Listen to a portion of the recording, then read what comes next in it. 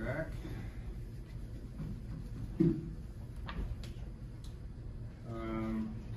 Any new news from anyone? Job prospects, internships. Bless you.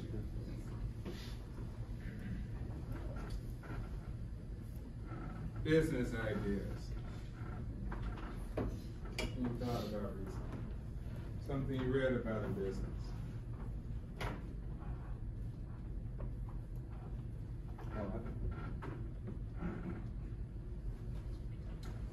All right, objective statements. Who's ready to come up here and tell us a little bit about their objectives? What do they hope to look for?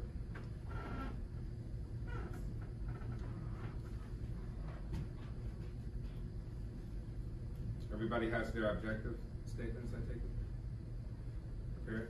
No? Not at all?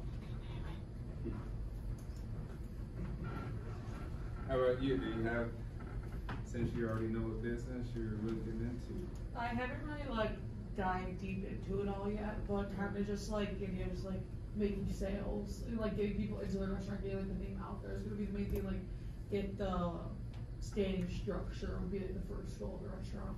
Okay, so that's like your first major objective. Any ideas about how you kind of model that? Not yet, no. Or represent that? Okay. Who else? Yes. I guess for what I wrote would be to obtain a competitive market share through our value of selling apparel made out of recycled textiles. Okay, but what are you how are you going to gauge that? Like, what do you expect to like model or represent? So how do you figure that out? My plan is to gauge it basically on sales and compare that to like the top companies in the market, like Nike, Adidas.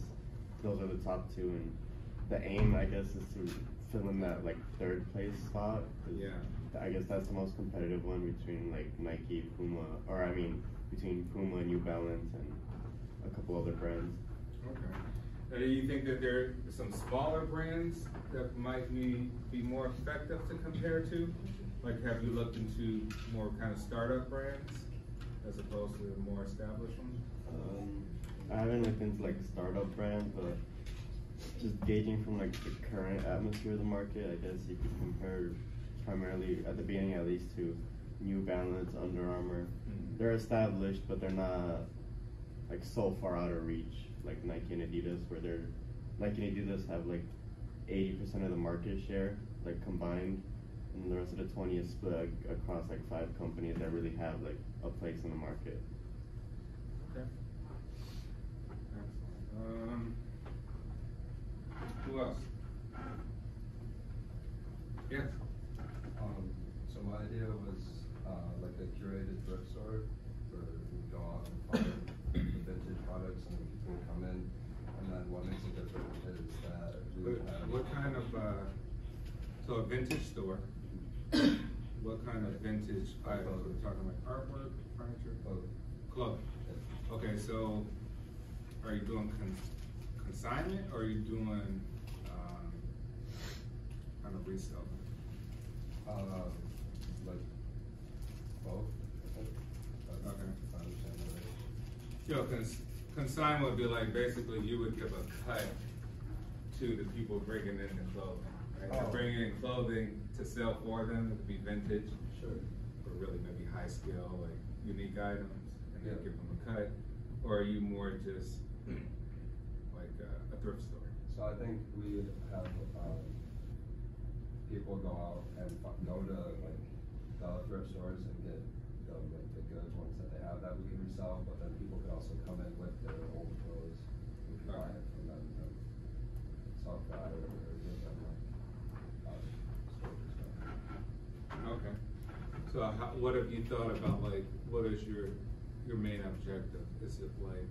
So then when they come in to buy whatever they want, I would like to add like a customization process to it where we would have like a single head like screen print option in the store where they can bring in their own images or choose from like some preset ones that we have, or even like an embroidery machine. So they could customize them. So they can clothes that personalize.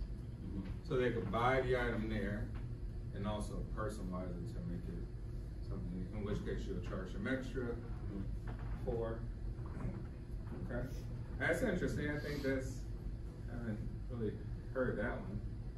Hey, think about it. Actually, one of the easiest businesses to start is a thrift store. Very few people just dropping off clothing, right? So you have, cost of goods sold is pretty low for that. You just want to maintain a building, have an aesthetic, get all the systems in place for like theft, whatever. But yeah, I know a lot of people start some successful ones, like Plato's Closet. Obviously, you get your bigger ones like Salvation Army, Goodwill, things like that. So, yeah, great. Okay, I like that one. Very feasible. So I don't know if that is that like you plan on doing that yourself, like a real business, or if it's just class project. Well, as of right now, it'd be a class project, but I mean, as I get older, I think with more time, that's something I could do that would be pretty cool. Yeah. Who else? A few people just that haven't spoke just about, okay, just your ideas. There's a few of you back there who haven't said your idea. What is just your general idea, your proposition? We'll start with you back there. Yeah, I was gonna do a furniture moving company. Okay. Kind of like for any kind of area, whether it's like some like a rural area, city, just kind of seeing like where I have my options. Okay. Now, have you thought about scale? You're like, hey, we're initially starting off with 1 truck, 2 trucks, 2 guys per truck, 3 guys, 4. Probably like 2, like probably like a small business, but not really a large scale. So 2 small scales, probably like 1 or 2 trucks. Kind of go as you can. Okay. That's a real business prospect, or it's just something you just don't Something like? like that. Okay. Yeah, moving companies, you see a lot of different ones, right? Yeah. They pop up all the time. Very hard, for insurance. People get injured all the time. My dad actually owned a moving company and a storage company here in Chicago for a long time. And what he would do, like his biggest accounts was working with all the thrift stores. So thrift stores would have articles of furniture and clothing picked up from people and dropped off. So they need somebody to move the stuff. So, maybe even consider that like as a major demand portion, right? Yeah, like I try to base around like where there's high demand, like in like maybe like a town where there's a lot of like older people. So somewhere like here, like you might make a lot of money from people, aren't really young enough to move their own furniture and need extra help. Yeah. Yeah, I definitely think like your target audience is key, because we say, hey, we just stay in the suburbs, upscale. That way we know people have the money to pay for large scale moving operations, and they're not gonna move it themselves. Like here in Chicago, people just rent a U-Haul and just move their apartment out and stuff like that, right? So that's important. Difficult business. Yeah, my dad had that, but it was somewhat of a cover up too. Then my dad's an Italian, so we had a lot of Sicilian mafia connections. So I grew up surrounded by a lot of bad influences and things like that. But yeah, that was one of his operations that he had going on. Who else? So, I've sold shoes for quite a while now, and I think I would open a shop in my city downtown in Rockford, Illinois. There's a sports facility nearby where a bunch of young athletes and adults show up. There's tournaments there almost every weekend, so it'd be pretty cool. We also have like every Friday there's like a city gathering where they have like sell food and stuff like literally downtown. So I would sell mainly shoes, definitely some clothes because I'm into that as well. So not fully based on clothes, but mainly shoes. And then I've always had the idea to have like a couple like small studio booths where people can come and make music, book sessions, and kind of like a hangout shop, because we don't really have that anymore, where somebody can come and play some records and stuff like that. What do you like foresee being the biggest like obstacles and challenges? Biggest obstacle I think would probably be people going in and actually booking those sessions, and honestly I think it's just like the audience and being downtown in the city where people, I guess, don't really see that type of stuff, so kind of shy away from trying it out and going and checking it out. Yeah. So think about that, like you get into a business that's high variability, like you can't really foresee like a lot of the demand, right? So that means it's kind of a wait and see type of operation before you build the demand. Yeah. You know, so it's something to consider. Which is, you know, I'm not saying that there's anything bad, you know, there's a need for all businesses, right? But just think of just that variability. You can't really foresee how many people are gonna come in for this, for that.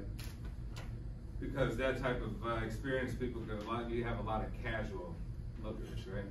Yeah. Like window shoppers, and you guys coming in, things like that.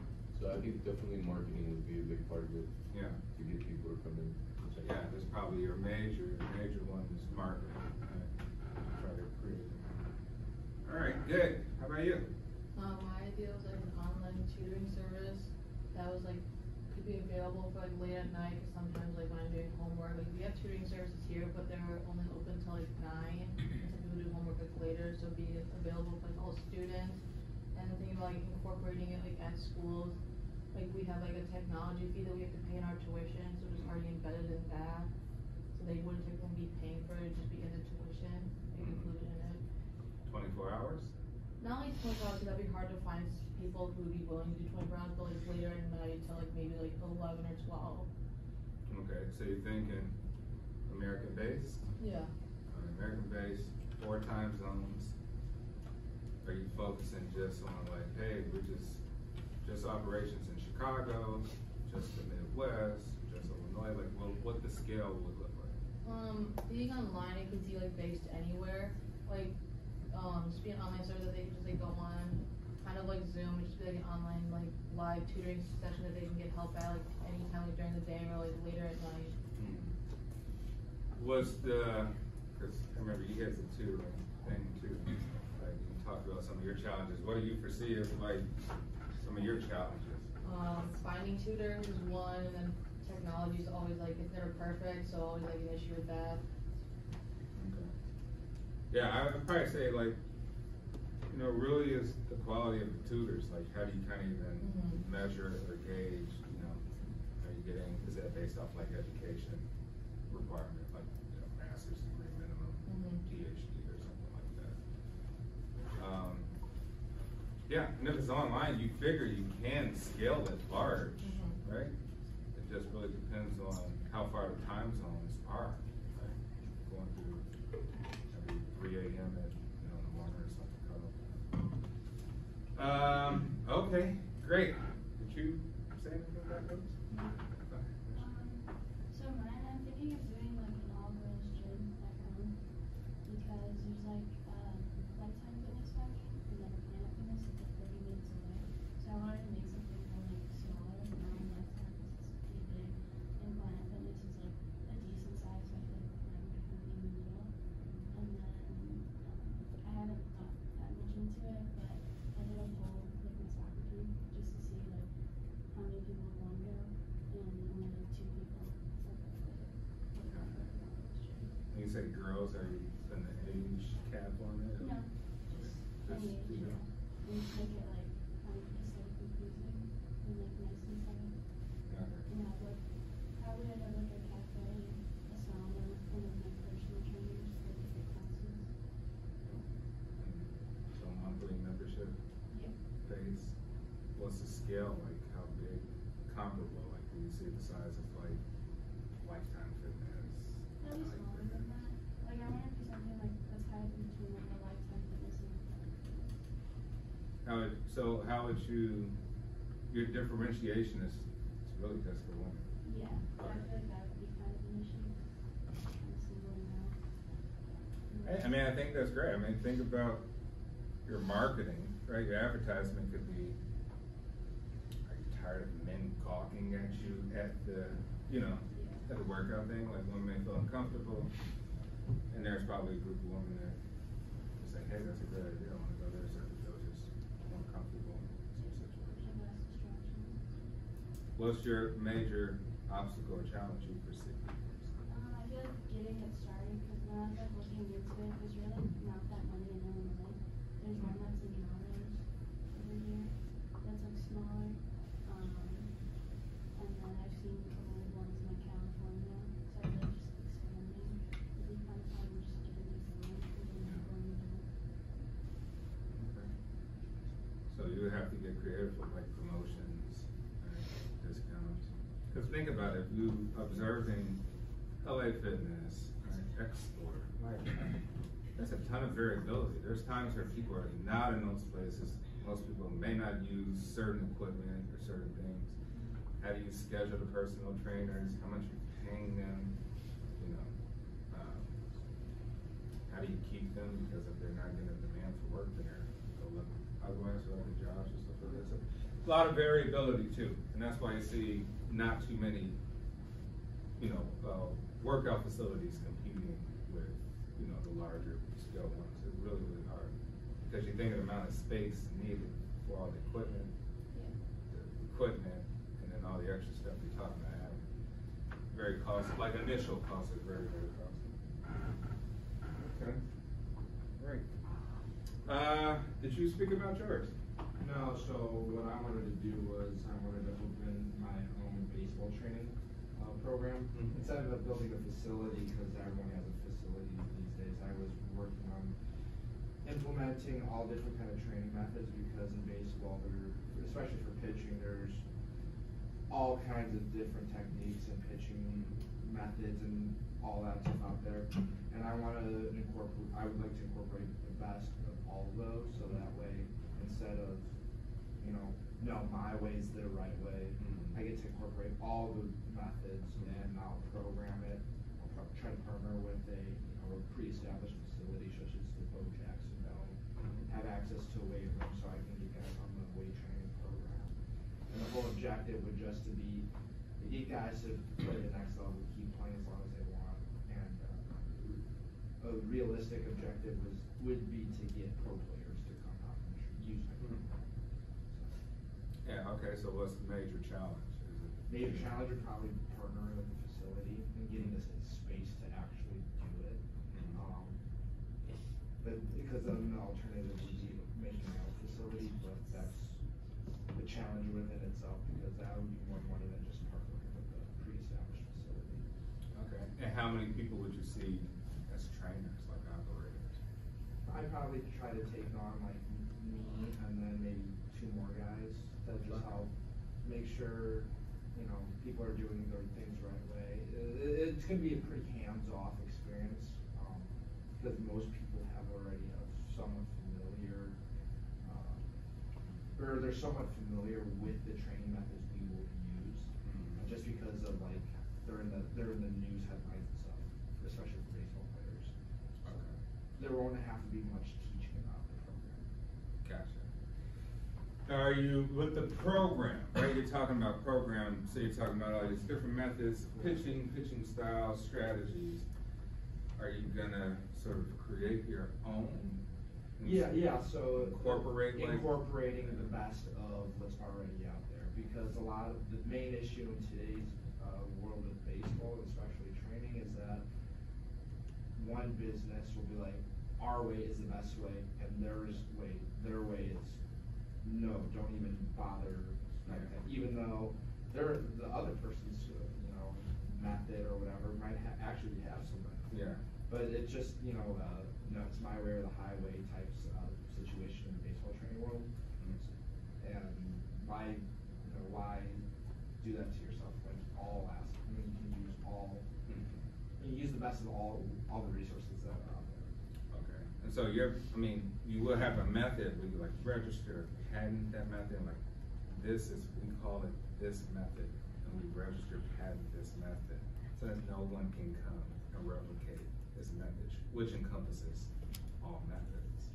Yeah, I mean, Like, do you find it to be the thing where that could generate a lot of sales or revenue? yeah, cause there's facilities all over the place, but the thing that's lacking is a facility in Chicago. Okay. Especially one that has this kind of training. Mhm. A lot of those facilities are in Arizona, California, Texas. The closest one would probably be Indianapolis. Okay. So I think the biggest, I wouldn't be too concerned because, anyone could go out, buy these products themselves and train on their Yeah, own. yeah. But having a space to do it with other people, especially college guys and pro guys, Mhm. that's gonna be the main selling point. Okay. That's why the main objective is to get pro players to kind of build that. That sponsorship. Yeah. Right. Excellent. I mean, and think about it, you could sponsor with the universities, you could sponsor with professional baseball teams, right? So it would hard to be to patent something like that, since I know to really do it. Yeah. But it's just because of the location and kind of building that name recognition of the program. And don't sell yourself short, saying anybody can do it. Everybody can do it. But we see that people come up with names because people like new, they just like the sound of something. So as a marketing ploy, people always come up with, this is our incorporated method for what we do. And you're like, oh, just took the stuff and mushed it all together, made one. That's besides the point. The point is now you have something that stays consistent to market. It's like creating a new martial art form, right? It's the same as jujitsu or whatever. It's besides the point. The point is, it's gonna anchor people to remember this thing and say it's new, right? Because people love innovation. And so as we talk about innovation, it's like, yeah, you're just taking all of these and incorporating them, but still you have to create something consistent in the minds and perception of your customers, So if you may, however you want to do it. But if you may want to consider like creating a branding scheme with a name or tagline of like what encompasses all of it or something, because that sticks with you. All right. Excellent. Sports, tutoring, education, cafes, wrestling. You say your idea? Yeah? Yeah, I didn't say it. So I want to create a design of a brand for the design of furniture with like recycle resources and such as like wood, plastic, aluminum. And so what is like different from the other brand would be the recycled part, and also I want like a high quality and high design. And yeah, basically it's just I would like to have a good impact on the environment, and I think that the consumer wants it too. So I think I can like put the design and the environment together and like to respond to the customer demand. Well, it's like your target audience. Are you going for like high scale sort of pricing comparing? Yeah, I want like I think it would be like a high price, and I want like to set up in Europe and based like in the big cities such as like Paris, and, like big cities, because I think it's where there is a lot of demands, and also as it's a big city, there is like richer people than in other places. Couture. Yeah. All right, what's the, okay, so green marketing, right? You want to market in a green sense, right? You want to play on the hearts and strings of all the people that want to save the planet and do good, right? But what are your other major challenges you foresee? Just like maybe to get to know like the brain, and also to collect all the resources, because like I would like to do some research to know how like can I like transform the plastic and the wood into like a real furniture.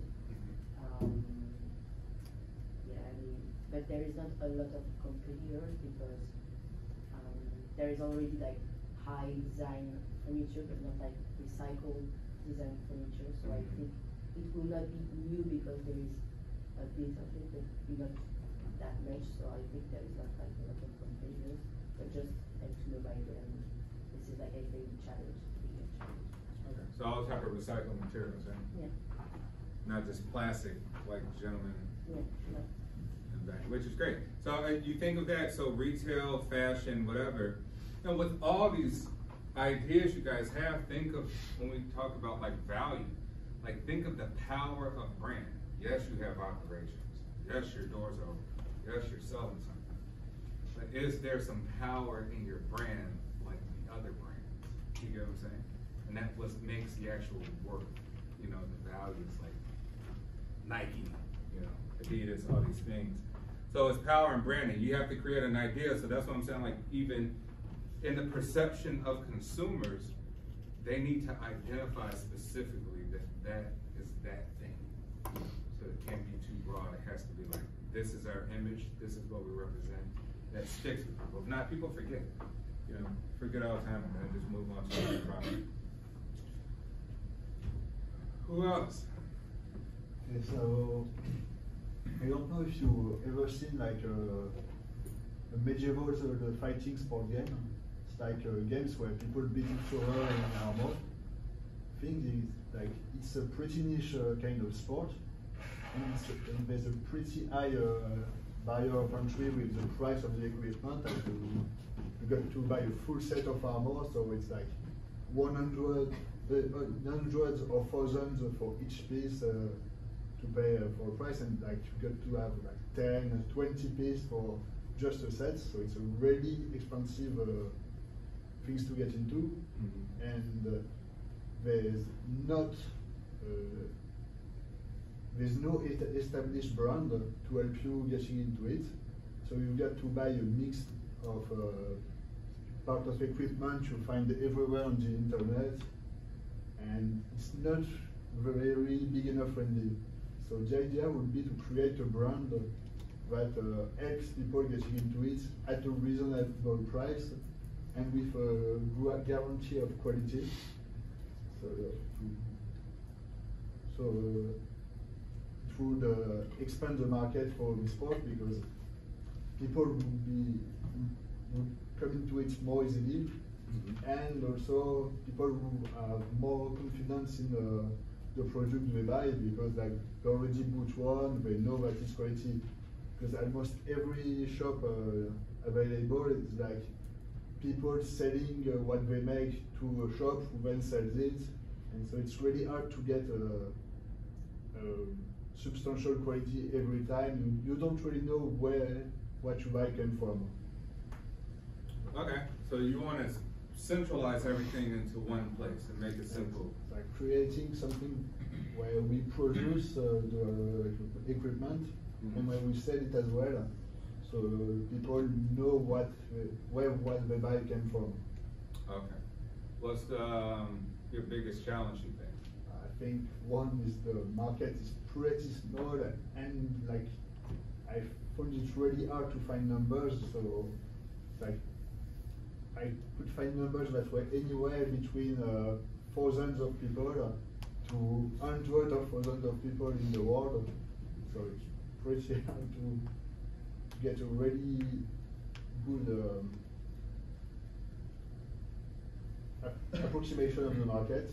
Yeah. And secondly, it's like getting people to actually make the equipment, because if people are single craftsmen today, like it's because they value their independence and they don't necessarily want to join a company that's bigger than them and where they don't have as much control. So, I mean, it could be a great thing, right? That there's nothing like that out there, right? Or it could be an indicator like, well, why doesn't this already exist, right? But, so you'll be a first mover, right? So I think if it works out great, then, you know, now you've created a whole entire new market. You have a lot of investors could be like banks throwing you a ton of money if it really, really works. It's first mover. So, yeah, excellent. Excellent, guys. All right, all sounds good. For the people who don't have an objective yet, like specific objective, try to get that ready for Friday so we can talk about specifically what your objectives are. All right, let's continue on with chapter 4, capacity planning. Capacity planning. How do we plan to grow? Right? The companies always want to grow. They don't want to stay making the same revenues each year. They need to grow because things get more expensive over time. You want to increase your profits. There's all sorts of unforeseen circumstances that can happen at any moment. Right? So we're going to talk about how to plan for capacity. Me on a personal level, right? Owning real estate. So you said, Professor Roscoe, what do you got to plan for owning these buildings, right? Big, large-scale apartment buildings, what have you. Well, you said we have to plan to increase the value of the building over time so that people are willing to pay more rent, right, after each lease. So how do you do that? Well, the money you get, the income you get, you place into some sort of capital reserve. You say, I'm going to take either 15% of all the income or 20% of all the income, and I'm going to reinvest it back in. Why? Because you'll need new boilers, new heating systems, plumbing issues, tuck pointing, inspections, roofing, all these different things to operate big, large-scale buildings. So you have to built-in cushioning for things that you know to plan for, but also for things that are unforeseen, right? A bad storm, you get a leak, right? Pipes burst, now you gotta bring somebody in. Plumber, you got a ton of money too. All sorts of things can happen. Window crack. Right? So think of it just from that perspective of real estate. You need to build some sort of cushion to plan to either grow the building, right? To make more income with new tenants next year, or for people who re-sign the lease, that you're gonna up the rent and wanna keep them, so they don't say, nah, it's too much, I wanna move. That's ridiculous. Right, so you wanna improve the units, improve the building overall. So constantly grow and build in these cushions. So it's just one thing, the way to think about this capacity planning. What happened to this slide?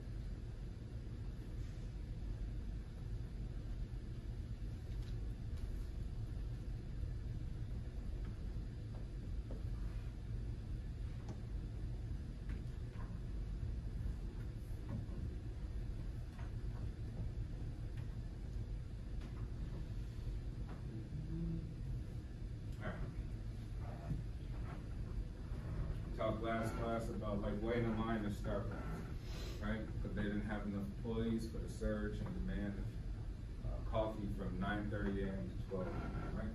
They didn't plan for that capacity. If they planned for it, they would have somebody on call. They maybe would have changed the process and how quickly they're preparing the drinks. This stuff applies production, retail, all sorts of things. We talk about economy of scales, diseconomies of scale, timing. Cushions, right? Reserving capacity process uses to handle sudden increases in demand or temporary losses in production capacity. Let's say you have your average utilization rate. Under normal conditions, how much of whatever you're producing can you produce based on machines that you have or the people that are producing those things? So we say, okay. So we say capacity cushion would be 100% minus the average utilization rate. If you, on average, we say hotels only have utilization rate of 60% because the other 40% of the time there's vacant rooms, right? They always have vacant rooms. We can say, well, their capacity cushion will vary. We could say here hotels can live with 30 to 40% cushion, whereas capital intensive like production, right, making Coca-Cola on assembly line, you don't have that luxury because you need to meet the demand, so your cushions will be well under 10% of what you can allow. So here's some strategies. This is the expansionist strategy, right? You're always prepping to expand. You're always overshooting, I would say. y-axis, you have your capacity. Your x-axis, you got time. And here's your increments over time for capacity. So here's your planned unused capacity. You're not going to use this in any normal setting, right? So you're having too much capacity just in case.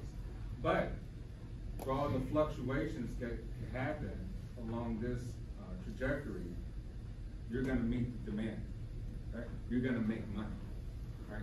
You're not going to have any reason why you wouldn't be able to take care of those customers or produce that certain product. But at the same time, you're like, well, I don't know about that strategy. This seems like it'd be wasteful because what happens in times where you don't get that much demand, right? You're like, well, that's a waste. We're spending money for things that may not happen. So it really depends on the market or industry that you're in which case you would use this strategy, right? So as it increases, you keep increasing also your planned unused capacity. Now here is a second strategy, right? Call it the wait and see. Let's wait and see what happens before we spend all this money to hire more people, right? Maybe we get too many people that's not doing anything, idle time when customers aren't around. Or we're just producing something maybe randomly that we can't really do a good measure on what the demands would be. And so we say, hey, we lower our capacity. Right? How much do I have lower? If it goes up, unfortunately, we can't service these people. We may lose money, but at least we won't waste. So we keep our waste down, right? But think about this even with your ideas. Like, what is the strategy you're gonna be using? Are you gonna have a lot of stuff in reserve? You know, a lot of employees on hand? Or are you gonna kind of wait and see? And say, I'm gonna let the market kind of dictate my next move first. But at the same time, that means you could potentially be losing a lot of customers. I'll wait and see. Right? Now, I always think it's best to, it really depends on the market, but I always think it's best to have more than a half load. Right? It's always good to have more than a half load because you can always get rid of the more in some capacity. Right? You can always do something with the inventory, with the people, right? Lay them off or put them part-time, things of that nature. But if you don't have the people when the demand is actually there, then you're not going to service those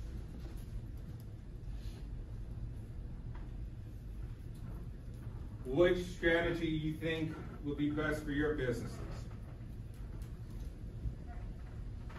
You find that like, hey, I'm going in hard. I want to have as much money and capital to have everything laid out first, so I could build that demand. Or I'm gonna go step by step. I'm not gonna put too much capital in first. I'm gonna wait to see how people react to this idea. And then I'll try to search out to kind of hire more people, get more equipment, all of the above. Anybody? Yeah. I'd say for my business, because it's pretty much an entertainment business, wait and see method might be better because the product is not just something you can produce and package. The product is something you're delivering essentially in real time, more or less. And especially for a live crowd, that's where you get your reactions for the audience likes it or not, they're engaged or not. And I think before going all in on, say, a storyline or a certain guy, or even planning to see whose merchandise is going to get promoted more, I think the audience, in the end, would really somewhat tell what's successful and what's not. Okay. Absolutely. I mean, it may be a good strategy for that because it's a tricky one, right? You don't know how many people are coming in for entertainment, for that new type of innovative entertainment you're talking about. think of even retail, right? Be like, man, they have a lot of stuff here and they don't sell much. Whereas other retailers be like, we're scarce on this clothing. It costs $1,500, but not anybody can get it, right? We only have 3 extra larges, 3 larges. Another place where we got 1 million, right? You could buy as much as you want. And so you're like, well, are they, their strategies, do they factor in loss? Because they know they have too much stuff to begin with, right? So you go in these clothing stores, you're like, what do they do with these clothes? These are the same clothes that's been here forever, right? You say like, oh, they're gonna put them on clearance, or I don't know, give them to the thrift stores or something. Did they factor in as part of their strategy, like, hey, we just take this as a loss, right? We wanna have enough to service everybody, but we know we're not gonna get rid of all this stuff. So it's also almost like, how do you kind of factor in waste? You know, then you almost need a new strategy for waste. You know, you're like, oh, it's on sale, 40%. It's still on sale. Oh, okay, it's on clearance for $3, right? At what point did you make money in that process with that inventory? Anybody else besides like a wait and see? Yes. I think for my company, it would have to be a combination of both. At the beginning, obviously, it is capital intensive to set up the factories and manufacturing of the products and getting the textiles from the recycled materials. But I'd use the wait and see method at the beginning to gauge like demand and popularity. And then I'd have a metric to like decide, okay, we've reached this amount of sales and demand is only going up. This is where we're gonna hammer home or like invest a lot into creating extra stock or additional capacity, because we know that there is a demand, there is a market for this type of product. Excellent. So you want to be highly efficient in kind of how you run this operation. Yeah, think about it, it's just different styles and how people manage, right? So you can see it all over. You can see a businesses, new stores that pop up, being like, this is way too big for the amount of people that come in here, right? Or you see very small scale, you know, like they got it just right for the amount of people that actually come into this place, right? So think about that, just different styles of people's ideas on how they scale things in their mind, because you have really no idea how people are going to respond to it when it's a new idea, right?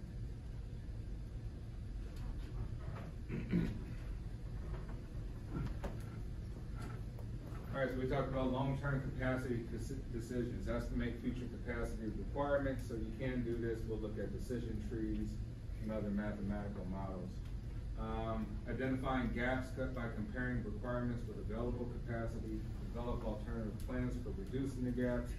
So constant efficiency, looking at the gaps between capacity and actual requirements.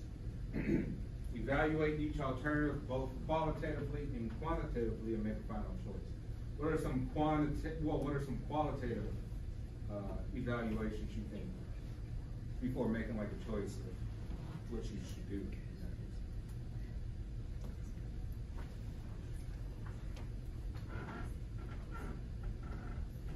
What are some qualitative capacity decisions you make?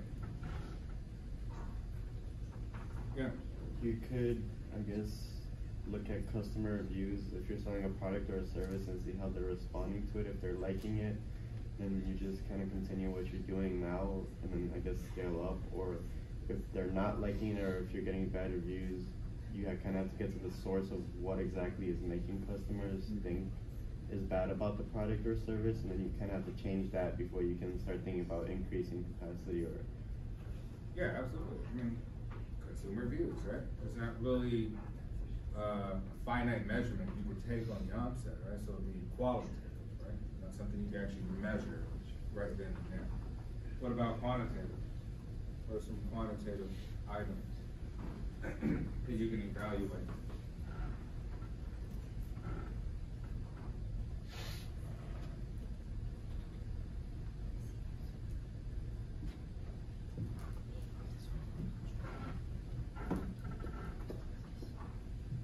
I'm not sure if this would fit well, but say like action figures or trading cards.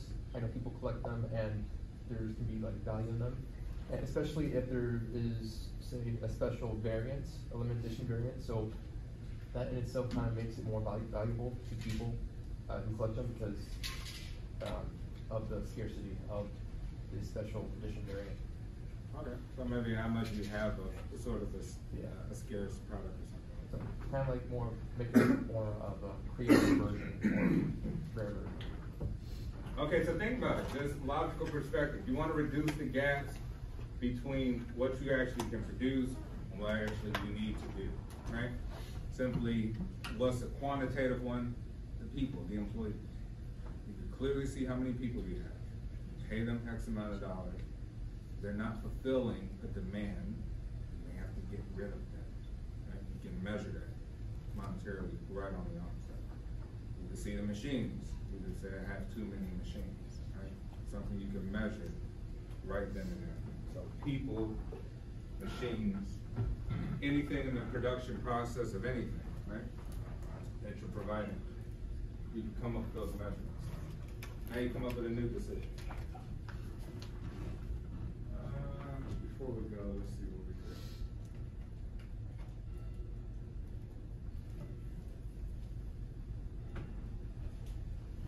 Alright, we'll have to come back to it. We don't have enough time. Any questions before we go? Alright, everyone, you enjoy your day. See you on Friday.